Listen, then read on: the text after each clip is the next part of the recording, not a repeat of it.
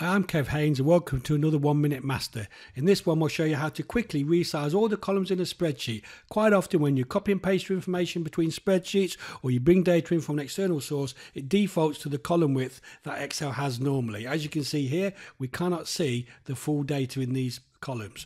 Okay, how do we do this? Well, you don't need to be dragging individually each column like this. That's just slow and painful. There is a quicker way, as you'd probably gathered. Where the reference areas meet around the outside of the spreadsheet, there's a little button just there. We refer to this as cell 0.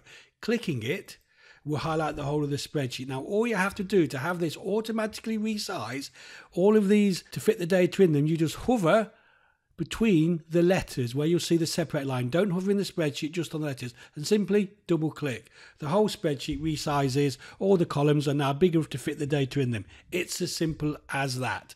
Okay, cell 0 and double click a column separator. It also works great for rows. Okay, give it a go. Might save you time.